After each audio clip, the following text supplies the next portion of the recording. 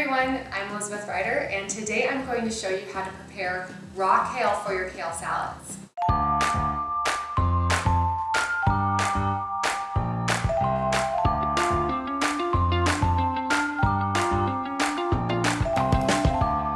So a lot of people think that they don't like raw kale, and I think that's because they actually just don't know how to prepare it. So here is some green curly kale. And really, if I just started eating this, it's very tough and the texture isn't great. So I'm going to show you guys the trick, the big magic trick, into making it taste really delicious for salads. Alright you guys, so the first thing you want to do is put your kale into a colander and wash and rinse it really well. Dirt can really get trapped inside of these leaves, so you just want to make sure it's really clean. Take my stem of kale. Now the stem is actually quite tough, but save these if you juice because they're really great into a juicer.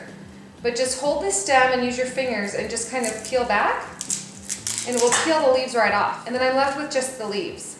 And then you can do this with a knife, but I just use my hands, you guys, and just pull it into bite-sized pieces. And again, you know, it's kind of crazy and curly, so just find that root end, or that stem end, and grab and pull. You guys see how the stem here is still kind of thick? As I'm pulling, I might just discard that as well. Because the stems really are, they're so thick, they're just not that appetizing. But towards the top, the stem is so soft that it doesn't matter. You can do this, you guys. This would be a great thing to have your kids help you with. Great thing to have your kids help you with if you're trying to teach them more about healthy eating in the kitchen, because you don't even need a knife. But I've got this big bowl here of bite-sized pieces of kale. So again, if I try and use it in a salad like this, it's pretty tough.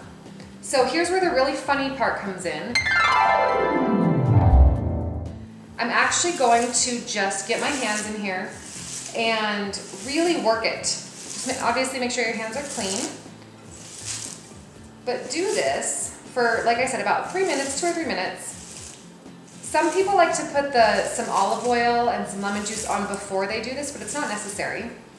And this way you just have totally raw kale that you can make into anything during the week.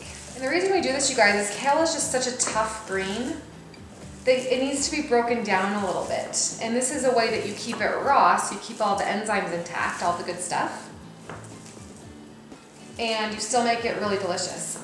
And it's okay to saute kale or cook with it, you know, low heat. If you're gonna put it in a soup, I would wait until the soup is fully cooked and just put a little bit in at the end and let the heat of the soup warm it through. Greens are so delicate, you guys. You don't want to cook them too much. I call it killing them. You don't want to kill your greens. So if you ever do cook with them, just a really light saute.